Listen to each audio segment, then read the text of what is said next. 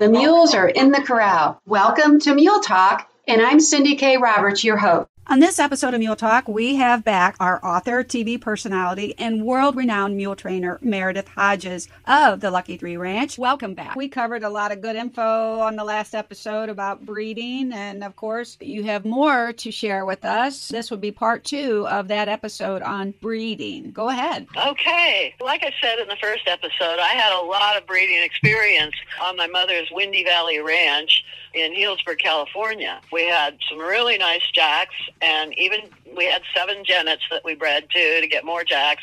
But we also had a herd of 60 head of brood mares that were from a variety of breeds of horses, and we tried to get the best horses we could find.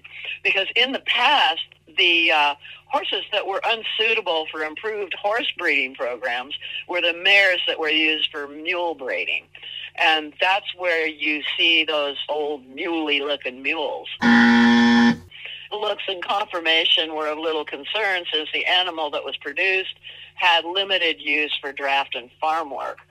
In 1967, with the founding of the American Donkey and Mule Society, a new type of mule began to emerge, the American saddle mule, limited only by the imagination in his uses.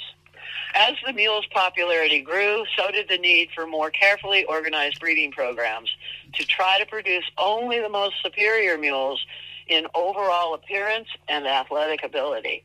And this is what we were trying to do out at Windy Valley Ranch. In phase 1 of the Lucky 3 Ranch breeding program, my mother, Joyce Doty, successfully bred an attractive, athletic, and versatile mules at Windy Valley Mule Ranch in Healdsburg between 1973 and 1979.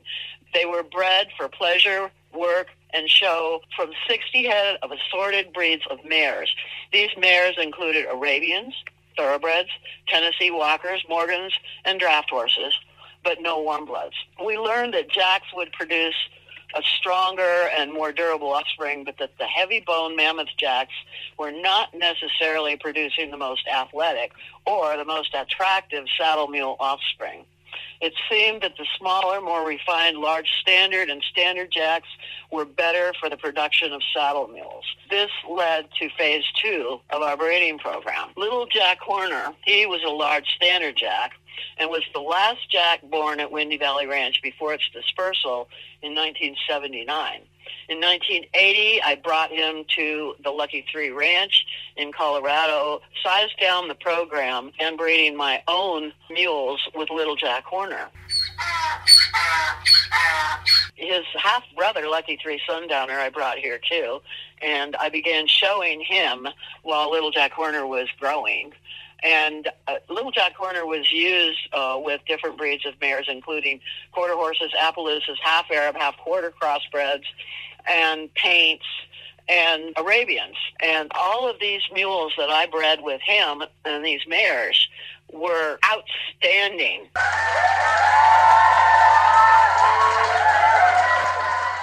Performers, I have to say. Now, I might mention at this point that when you're looking to breed the mares, you're not just breeding to different mares. You got to make sure that you're breeding to the ideal examples, would you say, of their breed. Okay. So their conformation has to be impeccable. Mm-hmm. And so you look at the 45-degree angles on the hips. You look for pretty heads. You look for legs that have proper action through the hocks, the fetlocks, the knees.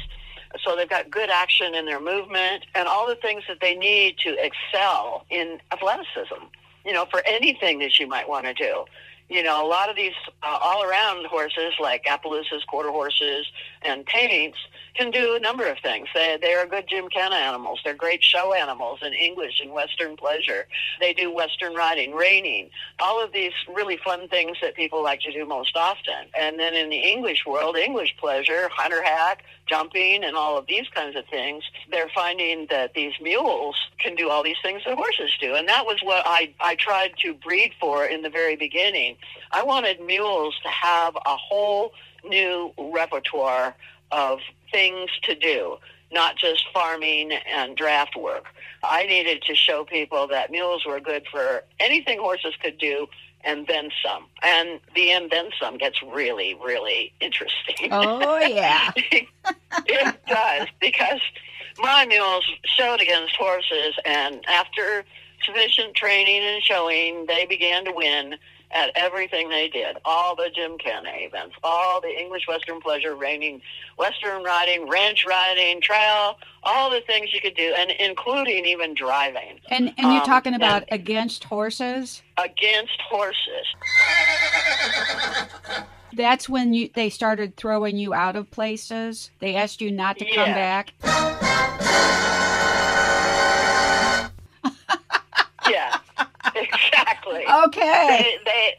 And one of the first mules that ever did that was Hambone from Fort Carson, and he went up against the Olympic jumping horses and beat them and got himself thrown out the first time. And so that was kind of the thing that happened to mules, you know.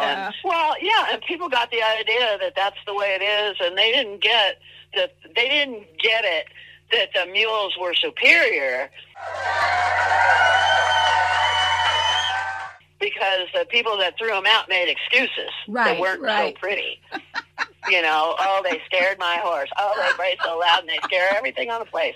They can't do it anyway, and they're really ugly. And, you know, there's just a number of things that they would throw out there. So I did kind of take a different approach. At first I said, well, my mule is half horse, so your rules say that horses can compete, so my mule should be able to. But that's kind of a snotty attitude, and mules and donkeys don't really come along with a snotty attitude very well.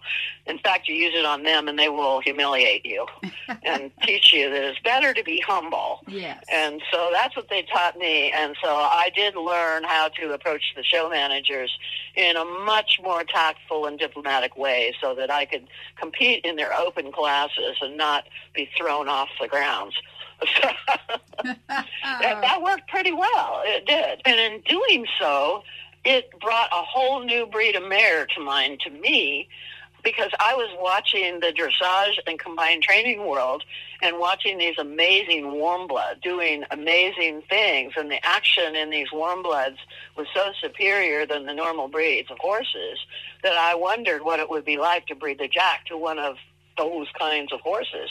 And then I found out that the people that bred those kinds of horses had a very tight registry that usually, they originated in Europe. And so I was looking at Dutch warm bloods, and I was looking at Tricaners, and I was looking at Hanoverians and Frisians and all these people, only to meet up with more resistance from the registries of these horses, saying that they would not sell one of these horses to me so I could breed and corrupt their breed. So that was a whole nother ball of wax that I had to fight with. Oh, yeah. It was really interesting. So I kind of went around the back fence. And by that time, the Tricaners were building up Tricaner farms in the West.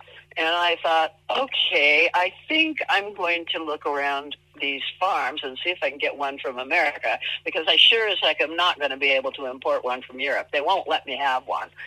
So I looked around to try to find them, and I looked at a lot of Tricaners, and they really did have the high action, and I think they're more Arabian-like than they are like other breeds of horses that tend to be more calm. Like the Dutch warm bloods are calmer, the Hanoverians were calmer.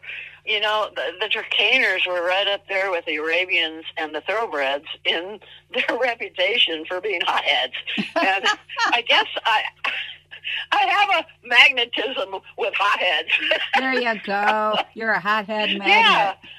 And even my Jack was a hothead. So, I mean, but he didn't have a bad disposition, you know, and he wasn't mean. And nothing they did was mean. It was just trying too hard, the way I looked at it. You know, these are athletes that are not being tested to their maximum ability. And it's kind of like the intelligent kid that gets bored with school. Oh, yeah. You know, you have to challenge them. And so I was looking around, and I found a Tricaner mare that was personally owned. I couldn't get one from the farm. They wouldn't give it to me, not to breed to a jack. But I did find somebody that had bought one from the farm, and papers and everything. She was beautiful. Her name was Venus, and I bred her to Little Jack Horner, and I got 3 outstanding Trainer mules out of her. They had all the action I would ever want. In the beginning, it was very, very difficult because, like I said, they were high-head. I gave the first one, Vicky, the Molly, to a gal that was from England that worked for me, and she took her after she was weaned. And then I kept Vinny for myself and sold the other male. Vinny was afraid of his own shadow, and it took him until he was 10 years old to settle down and stop spooking at everything that moved. And I thought, well, this is going to be really hard for dressage. It's already really hard just to get him going under saddle. We were still in the round pen at 10 years old. And he couldn't get past the third grade. No, but no. It took him time. And I thought, well, if he's all afraid of all this stuff, then maybe I should be too. And maybe I shouldn't get on him so quickly because he's just slow developing. He'll probably live a long time, so I got plenty of time. I did get him so I could ride him in the round pen, but when I got him to where he should probably graduate to the open arena, in the round pen, when we first started, he actually... my round pen is 5 feet high, and here he is trotting, walk, trot, canter around the round pen and everything. Decided he was bored with it and just jumped the fence and went out. So all right. I thought, well, he's letting me ride him, and he's doing pretty good. But if he bolts again and jumps the fence in the open arena, he may lose me on the way out because he was just... he was amazing. He could jump like a rabbit, a big rabbit. And so I wasn't all that skilled in jumping at that time. And I really didn't know if I was going to be able to ride him over a fence like that anyway. And I didn't know if I really wanted to, Besides which I had, how many? I think I had like 20 mules anyway that were all in training. Mm. So I thought, well, Vinny and I will just enjoy our time in the round pen together. And I have no death wish, so I'm not going to take him out in the arena. And Vinny is now 33 years old, and he doesn't spook at anything anymore. And we can ride in a round pen, but we don't go out on the trail, and we don't go in the arena. Okay. We just enjoy each other's company as it is, And I've learned with a lot of my rescues that sometimes it's best just to do that. Right. I got a mini mule that's a total spaz, and she will stand for me without the halter on and let me groom her and everything else. But you put her in the ground driving equipment, she'll go right through it. She won't have anything to do with it. Yeah. So she kind of taught me, well, if you're going to rescue me, then do it. Don't torture me.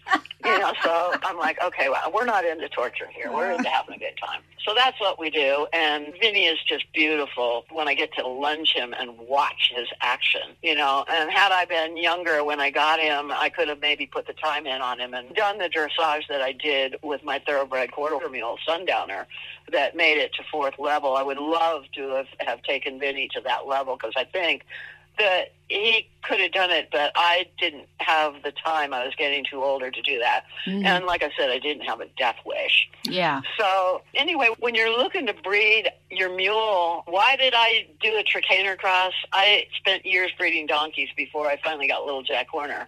And a sire that predictably threw refined, attractive, and athletic offspring. And some of the top halter mules in the country, and crossing him on the warm blood stock seemed like the natural thing to do next. But when I bred him with the Trainer horse because it was a versatile horse with a durable animal. It was also a durable animal with refinement and elegance. Really? And oh, absolutely. Wow. And the combination of Little Jack Horner and this Trainer, like I said, produced outstanding mule offspring with just oozing athletic ability. Wow. So that would be, if I was going to do it again and I was younger, I would go back to the Trainer and use them. Mm. If I wanted something that was a little less hot, might go with one of the Dutch warm bloods or Hanoverians or some of the other warm bloods that they have that are really just kind of nice, So when you pick the mare that you want to use, think about what you want to do with the mule offspring.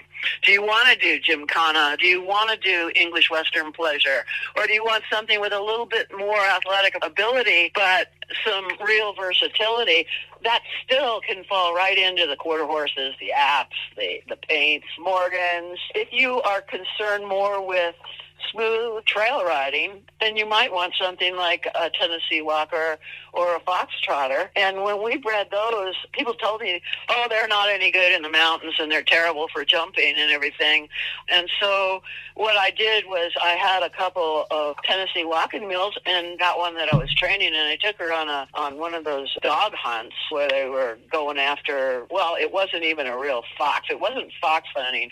It was just hunting with hounds. Wow. You know, and that little mule, she had longer pasterns and everything like those walking animals do. We were going up and down hills and stuff in the foothills of the Rocky Mountains, and she did fine, and she was even a pretty good jumper. So I wouldn't say that the walking mules are limited to flatland. Not really. Okay. They're just a really smooth, steady ride, but you still want one. They carry their heads higher, and that's okay, as long as they can still carry the head higher and stretch their spine from head to tail. That's the important thing. Okay. And I might add, at this point, when I'm training them, I use the elbow pull on them too. And a lot of people think that elbow pull is like draw reins, but it's not. Right. It just doesn't let them invert their necks and their backs. It causes them to stretch that spine and carry the rider on an upward arc. And it puts them in good posture for whatever breed they are, you know, and the different breeds carry their heads at different levels. And these, you know, saddlebreds, Tennessee Walkers, Foxtrotters all carry their heads a lot higher. The Morgans carry their heads higher than the quarter horses do. But that elbow pull will let them carry those heads wherever their best posture is and teach them how to move their bodies properly. So that's what you kind of want to think about when you're picking a mare for breeding.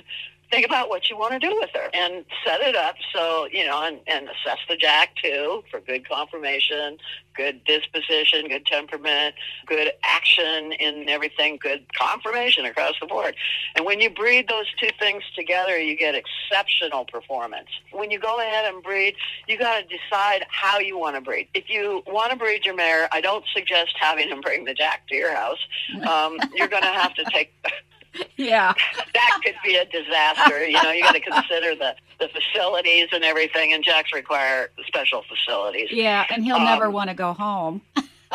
No, probably not, and they'll probably break out and tear down the entire facility. Yeah. They're strong, and even one or two hot wires doesn't really discourage them at all. So, but when you're looking to breed your mare, take a look at the facility where the jack is. Take a look at the jack, but take a look at the facility, because your mare is going to have to be there, and she's going to be there for a minimum of a week. Now, I have found that the best time to breed the mare is on the 3rd and 5th day of her heat cycle. So if I was going to take a mare to a breeding facility, I would take her on the first day of heat and then tell the guys, I think it's probably best to breed her on day 3 and 5. Because in my breeding experiences, that's when my mares settled. Okay. Actually, my mother had an exceptional breeding facility, and my mare, my half Arab, half quarter mare that I had, I didn't have a place to keep her for the 6 years that I was working at my mom's ranch. So I told her for the board for the horse, she could go ahead and breed her and take the offspring. That was a joke. Oh, boy. My mare was a hothead, man, and she was very attached to me. And the breeder there tried to AI her, and in 6 years, they never got her settled. Oh. But I brought her to Colorado, and right from the first breeding, I bred her with Little Jack Warner in 1983 when he was finally old enough to breed at 3 years old. He gave me 5 babies with her in a row. Okay. And they were amazing Arabian babies with Arabian-type heads and all that athletic ability. It was just incredible. And so she was a happy horse here. You know, 15 to 18 days after breeding, your mare can be checked for pregnancy by ultrasound. Okay. The vet must do this. He'll palpate the mare through the rectum with an ultrasound device that will pick up the fetus if it's present.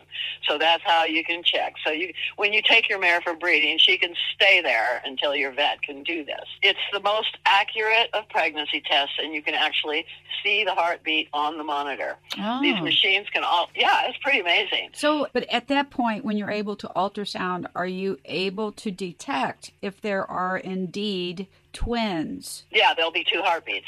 Okay, so you're able to detect that at that time. Okay, which we know is not desirable, but... Well, we let the twins go. Really? Yeah, because it has a lot to do with management and feeding. Okay. And there's a lot of bad management and feeding out there. If you're feeding too much of something, that can affect the babies and the size of the babies. And one can get more and one can get less, and one gets weak and one does not.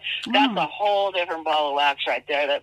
And it has a lot to do with my experience with these animals, and not necessarily with research tests in a lab. All right. My vet said he recommended pinching one of the twins because he didn't think the other smaller one would necessarily survive if they were both left in there. Yeah. But I said, let's try it. Let's just try it. But these machines can also produce a Polaroid picture of the fetus. Okay. This is your ultrasound machine. Like I said, it's wise to ultrasound at 15 days, and then again in 2 to 3 months if the test is positive, to make sure that the mare does not abort or resorb the fetus. Palpation determines the exact time in the estrous cycle and can be used to check for pregnancy, like I said. The vet will reach into the rectum and feel the surrounding body organs with his hands and his hand and fingers. At 30 days from the day of conception, the fetus is about the size of a baseball, and the vet can detect the pregnancy and tell you on which side it's located. This is the most common way to check for pregnancy, and it's not as costly as ultrasound. Managing your expectant mares, pregnant mares should be kept in areas with adequate room for exercise, preferably with grass for grazing. Free choice hay can be a reasonable substitute. They should have plenty of fresh, clean water and trace mineral salt. Pregnant mares should not be fed alfalfa hay. I don't feed any of my equines alfalfa hay. It's just too rich. Right. And can cause all kinds of problems.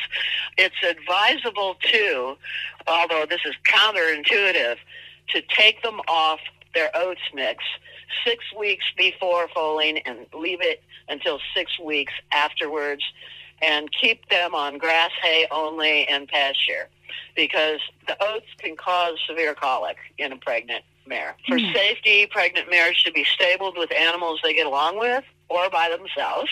Certain shots should be altered to accommodate pregnant mares, and you need to ask your vet about what shots those are, because the normal shots could interfere with pregnancy. When the mare is close to foaling time, give her a space of her own. If she's expected to build antibodies against the foal, she should be kept in a stall and monitored constantly, because you will have to catch the foal at birth to avoid a potential catastrophe. This is neonatal isoerythrolysis, which we covered in another interview, which you can get all the details from about that there. I'm not going to go into that here.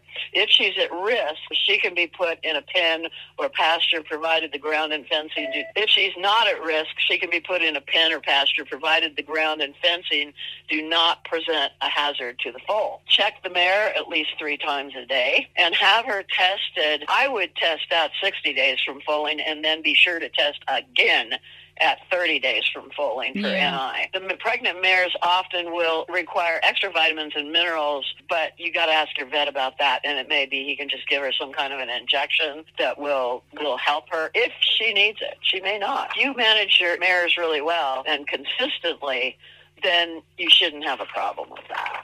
So, in preparation for the mule foal, the foal will need a safe place to be born. This is why it's important. Your pregnant mares need to be stabled where she will have a larger stall, plenty of room so she doesn't get cast in the stall. She can be kept on pasture and brought to her stall at night.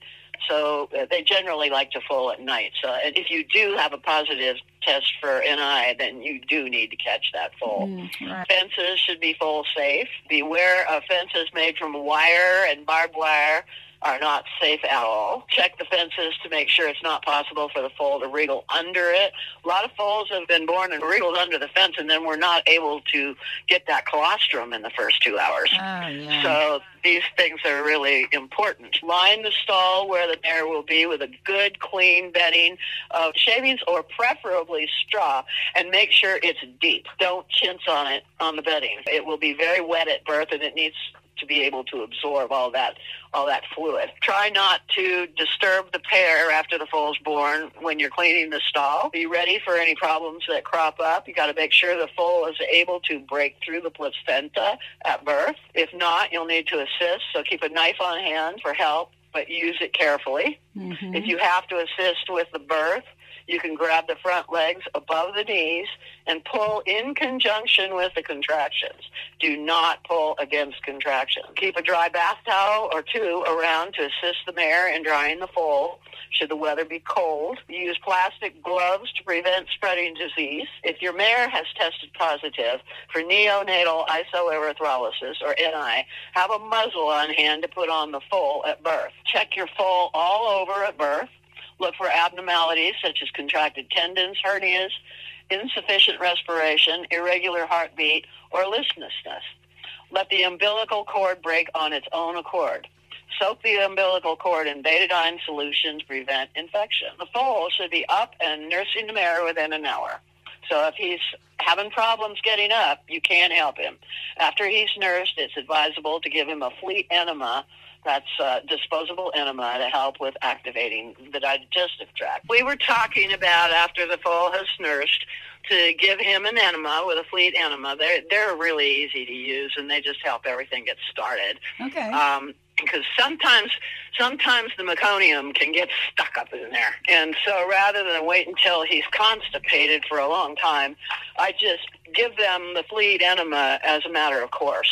And then you got to make sure that the mare passes the placenta, and you got to make sure that it's all there. Check the whole thing and make sure there's no tears in it or pieces that have been retained. Then call the vet and make an appointment to have your foal completely checked over. Okay. Many foals are deficient in some minerals and vitamins at birth, particularly selenium, and that will affect their growth. The vet will be able to detect this and give you the right supplement. Keep the mare and foal confined in the stall for about 3 days after birth. This gives them time to bond before they're subjected to other distractions, and it allows the foal to gain some strength and growth before dealing with the new world into which he has been born.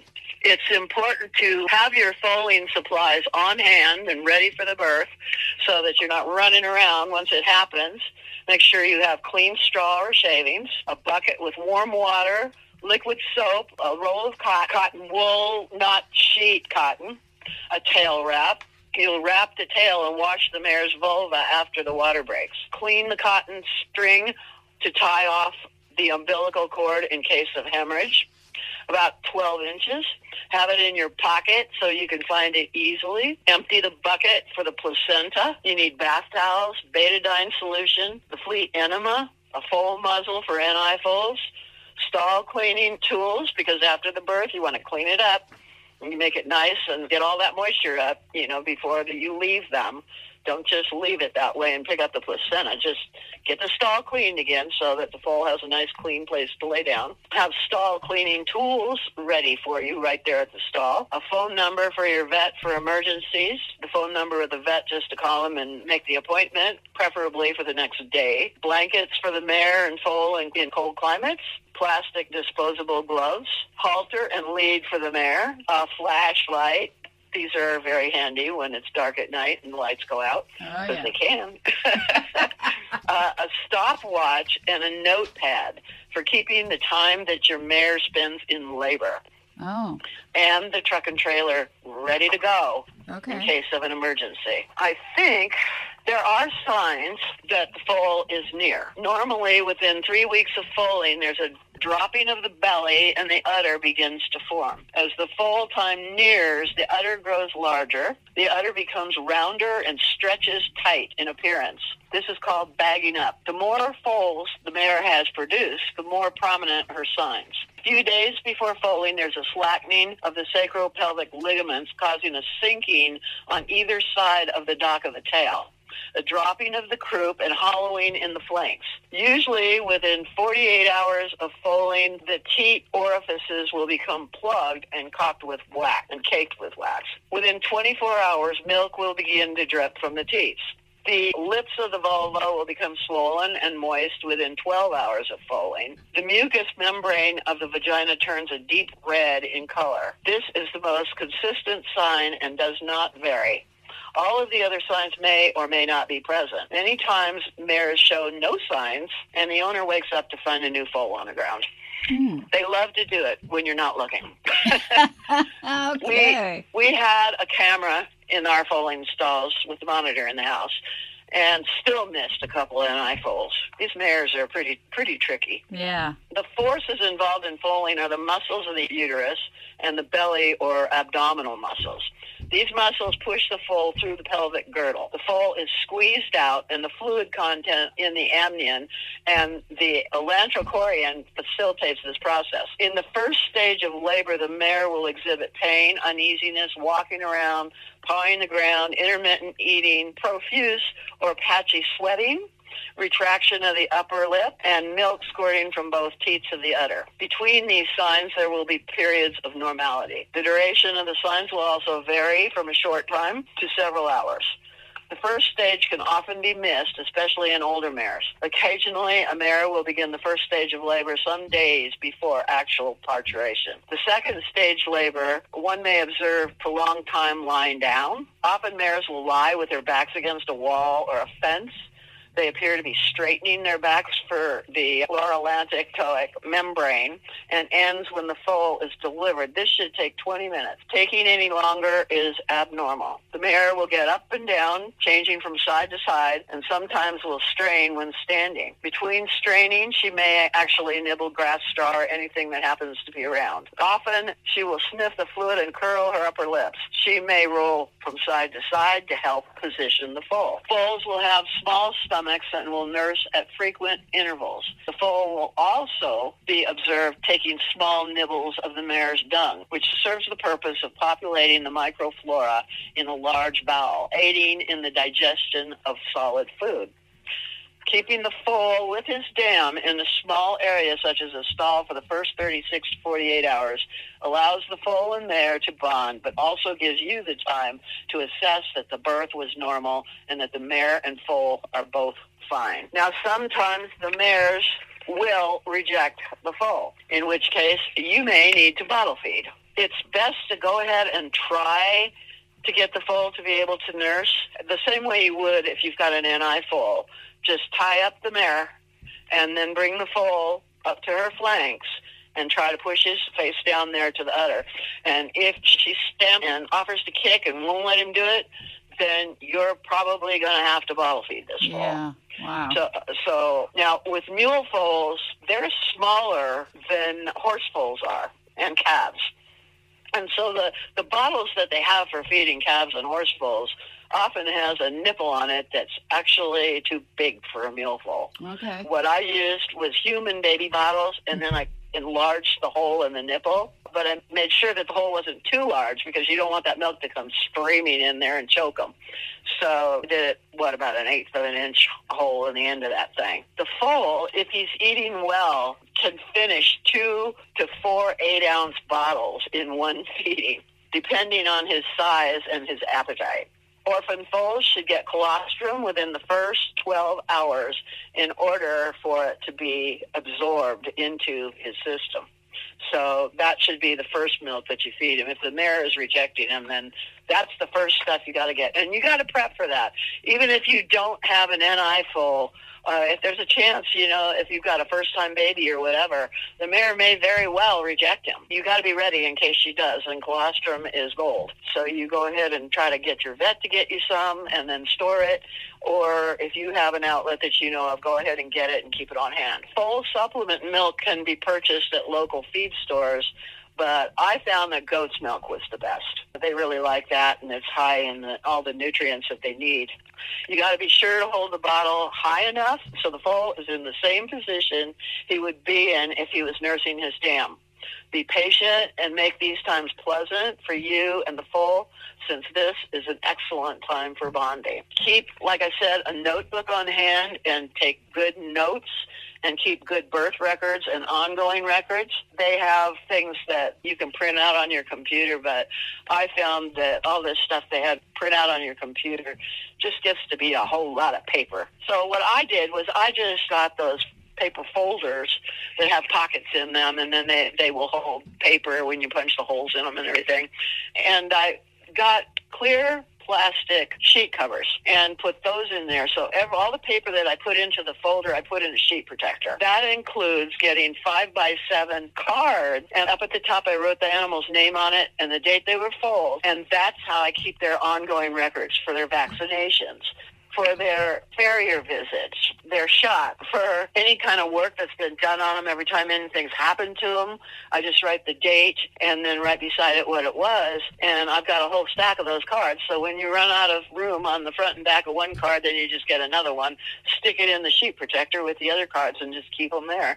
And just have all of your ongoing health records on those 5x7 cards, because then you don't have to go, oh, well, where's the worming form? Oh, where's the farrier form? You know, you got it all on one 5x7 card, and you just start stacking up those cards inside those clear sheet protectors in a folder with the animal's name on it and their registration papers and anything else concerning that animal. That's an easy way to keep records. And believe me, when I started that when I had 32 animals, I only have 17 now, but it's so much easier. And then when the vet's there right after he leaves, I just enter what I have to enter on those cards.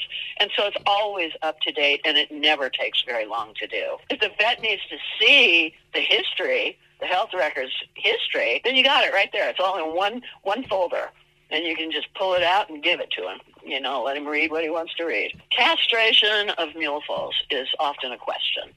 And with these male mule foals, all mule foals that are males need to be castrated. They can be as dangerous if left a stallion, just like the jacks. They're half jack, remember. They do need to be castrated. But the question is when. A lot of people let it go too long, and they wean too early. So what I did was I found that mule foals need to be castrated at about 5 months if I'm going to wean at 6 months, because castration is a very traumatic surgery. Yeah. And so, you know, you don't want them getting all upset and having to be by themselves as they're draining and everything, because they'll get depressed and they won't move around. Mm-hmm. And that incision needs to stay open. You don't stitch it shut. Mule foals need to be castrated not only with ligation, but also by actually cauterizing the internal things so they don't grow back. Because a lot of them have grown back. You know, it's just that hyper endurance and toughness and vigor that the mule has. You know, they do things that we don't expect. So it's best to have them both cauterized and tied, and then leave it open to drain. And if they're with their mom, if you don't wean until 6 months, then they develop a good, confident, secure attitude, and they don't get depressed and they don't get resentful or anything like that. And they will walk around with their mom, and that thing will drain a whole lot better. And so you have less chance of infection after castration if you do it this way. And then that's all healed and everything, and he's starting to eat the food and eating the oats mix and all of that with his mom. At 6 months, or maybe even 7 months, then you can wean him, and he will have forgotten about all the castration trauma. It's also important when you wean him that they have a buddy to be weaned with. Don't just take him off somewhere else and keep him by himself. Isolation has a horrible effect on them the same way it does on us. We don't like being isolated from our friends. And when you take us away from our family and we have to become independent on our own, even that's kind of traumatic. Yeah. So we want to keep this as little trauma as possible. And foals that are weaned early, a lot of people see them eating at 3 months, so they think, oh, well, I can wean him now, you know. But they can also suffer a nutritional deficit and may not grow to their full potential physically. It's best to wean a foal at 6 months. Foals being weaned, like I said, should be kept in a safe enclosure with fresh water, a daily ration of their oats mix, and free choice grass hay. They should not be kept completely alone. If you don't have anybody that you can put in with the foal, then have somebody in a pen right next to them so they have a buddy, so they don't get lonely. The buddy can be in the same pen, like I said, or in an adjacent pen. The buddy can actually be a gelding horse or another mule foal or even a donkey. Although donkeys, it would have to be a single donkey because otherwise the donkey would go with the family. Right, Donkeys don't mix that well with other species. Keep that in mind too. During early leading training, the foal will do better if he has a friend along to help him feel confident and secure. So you just take his friend along for his leading lessons and tie the friend along the fence, and he can learn to be independent later as he gains confidence, just the same way that humans do. We all need kind of a buddy to support us and to urge us on to do the right thing, and that's what the buddy does during their early leading lessons. And then you don't end up fighting with the foal over all these things and having to put ropes on their butt to make them go forward and everything. They usually do pretty well. If they start to pull against you, you just take them over to the fence and tie them alongside their buddy, and then just do little tugs on the rope. And if they step towards you and loosen that taut rope and give you some slack, then you can untie them from the fence and try to lead them. If they don't want to go away from their buddy, then just walk around their buddy. Just walk around from one side around the back to the other side, then call it a lesson. It all doesn't have to happen all at once. Yeah. In other words, you establish a relationship that feeds them confidence, knowing that your actions are predictable and you're not going to force them to do anything that they don't want to do right now. Mm-hmm. You know, that can be saved for another time. The vet can estimate weight if you're really into that much weight thing. I pretty much eyeball my animals. A lot of people, how much does he weigh and everything? And I go, well, I don't know, but he looks good. You know, if he's got a quarter inch of fat over his body, then I'd say he's doing pretty good. Well, yeah. You know, and if they get a little bit more than that quarter inch, if they get up to 3/4 and they start showing those fat ripples, then time to back off. You know, but usually the foals can have free choice grass hay, and it does not do that to them. It does not make them obese.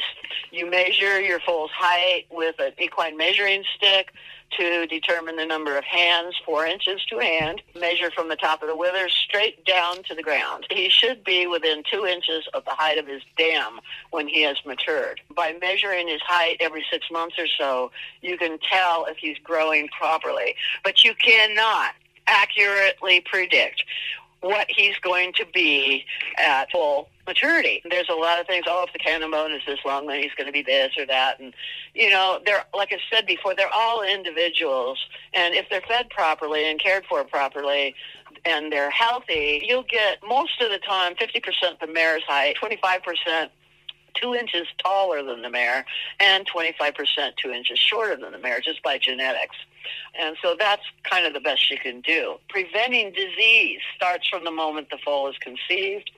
Equines usually get sick because of poor management. Management involves paying attention to details and watching for early signs of problems so you can correct them right away. Take proper care of the expectant mother. It's just as important as taking care of the foal.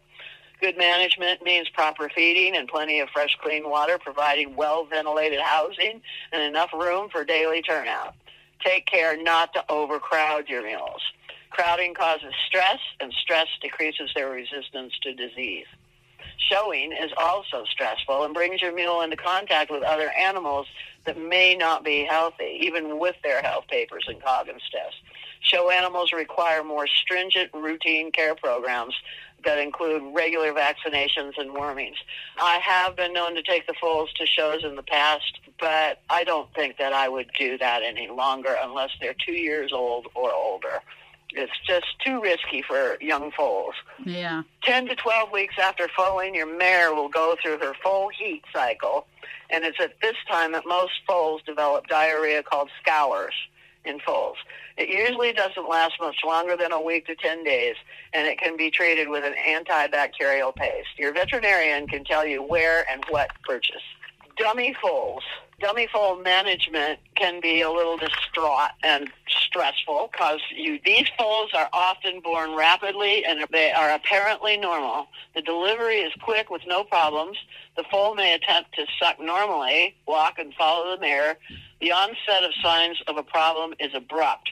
The foal will completely lose his sucking reflex and will show jerky head and body movements. He may grind his teeth and make strange barking sounds.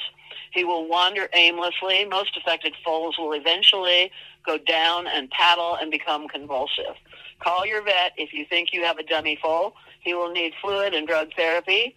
It's often advisable to keep him in a warm house instead of the barn for easier management. He may recover in a few days or a few weeks. Recovery is usually complete. Another therapy I know that they have for dummy foals that has worked pretty successfully is wrapping them in a tight blanket and massaging them periodically, quite often actually, and this often will bring them out of it. Okay. Also, we are confronted with how desperate is it to have an ID number or a brand. I started out by tattooing the upper lips of my offspring, and that seemed to work okay until it faded 3 years later. That didn't really work. Not well, anyway. Branding, I just don't like the idea of branding at all. That's burning skin. Okay. And at some level, it has to be traumatic to the animal. Think they're big, they're tough, they're this, they're that, but I have had several encounters with my animals. They've let me know that painful experiences that they have, that they do remember, and it affects their behavior later and sometimes all through their lives. So what about freeze branding? It's the same thing. Okay. It's branding. It's damaging the skin. Okay. I mean, how can that not be painful? You know, we think that they don't feel these things as humans. Oh, yeah, it's only for a minute, blah, blah, blah. My animals have let me know that it may only be for a minute, but they don't forget. Right. And that's wherein lies the problem. They might decide to remember it at the wrong time. There you go. Gotcha. So it's better just to keep your interactions with them kind and non-abusive and thoughtful and comfortable. Yeah. Because that builds their confidence and trust in you. I do not condone putting chips in anything. I think that's a fad that came along with big tech. I can't fathom it. You put something inside the body like that, and it can travel. And who knows what it's doing inside the body if it starts to travel. Yeah. You know, it's just not one of those things that I say is safe. Besides which, I have learned that when you do this much management with your equines, and you get to know them as well as you do from keeping them at the forefront of your mind as far as kind and considerate treatment, that you will come to know them as well as you know your human friends. And if somebody steals your animal, if you can run them down, you are going to know that that's your animal, and you don't have to prove it to anybody other than stand there and call them and have them come to you like the dog does. Sure. It's people that demand that you prove this and prove that. Yeah. But when you have consideration for your equines the way that I do mine, first of all, it's going to be really hard for people to even steal your animal, because if they do and they take it to their place, they'll probably escape and come back home. I provided they liked you. Lucky Free Sundowner. You know, I thought, oh, well, I'm not too far away here is this reining trainer, and I'd like Sonny to do the reining out at Bishop, but I don't know how to train him. So I'm going to have Steve do it. And Steve Schwarzenberger trained Sonny for reining. While he was down at the stable, he escaped. And it was about a mile from here, I guess. And all of a sudden, I'm walking out the door, the front door of the house, and here comes Sonny. And then a little while later, here comes Steve in his truck. And he goes, he wanted to go home. And he jerked that lead rope right out of my hand, walked right through the door, just smashed it open, went through it, and ran home. So, you know, if your animals love you that much, they're going to find a way to get back to you. They have a homing instinct in them, too. that I don't think people often have an encounter with it. But I have. My animals don't even leave the place when they get out of their pens. They stay here, and they invite the neighbors. Oh, yeah. I have a guy that has a pasture that he uses for boarding, people's animals over there, and horses. Not so many mules, although there was a mule over there once. I walked out one day, and my mules had gotten the gate open, and they invited 15 horses into the pasture. And they had a block party. It's like Mom and Dad that left for the weekend. I'd have to sort my own mules out of the herd of horses, keep the herd of the horses right there at the pasture on the road, alongside the road, so that the people that own the horses could come by and get them and take them back to where they were boarded. What a hoot. These mules are incredible.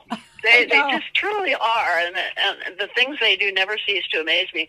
And you were saying at the beginning of the interview how much we are covering and how many different things there are to talk about. Well, that's absolutely true, because they haven't stopped doing them yet, and we've been doing this stuff together for 50 years, right? And they're always coming up with something new, so they're always going to give us something to talk about, and it. I don't think we'll ever run out of subjects. No, because they won't let us. That's right. Oh, my gosh. All right. Well, Meredith, thank you for coming on. And, of course, they can get this information on your website. And if you go to the store on my website, I sell a book called A Guide to Raising and Showing Mules. And it has all this information on the management and care of jacks, mule foals, bears, and everything in it that is not training. All about disease, all about the things that you can run into in the course of the management of your equines. If you'd like to be a guest on the show or a sponsor, send me an email. everycowgirlsdream@gmail.com. Gotta go. My mule is looking for me.